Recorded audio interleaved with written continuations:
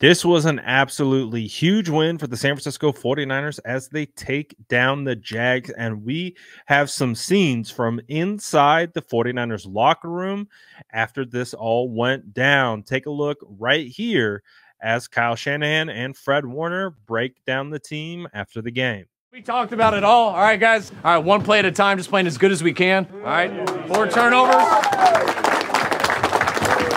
Hey, D had 4, O we had 0. I know how bad we all wanted this. I know what you guys have done and worked for this. All right, we'll get ready for next week, man. I think it's safe to say we learned our lesson. All right, from here on out, it's one game at a time.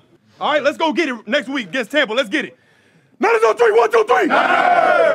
Such a big win, and just like Kyle Shanahan talked about, 0 turnovers for the offense and 4 turnovers for the defense in the dominating win over the Jags on the road. And this is huge. I do like what Fred Warner had to say as well, just basically being like, let this be a lesson of what kind of team we want to be and who we want to be moving forward.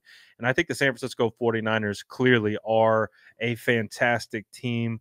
They just went into a weird kind of tailspin into the bye, and this was a perfect game to get back and remind them of who they are and who they can continue to be as they go and try to get a playoff spot locked up. The 49ers will have the Bucs next week at home and have an opportunity to put this losing stretch behind them and continue to stack wins and stack potential quality spots in the playoff seeding.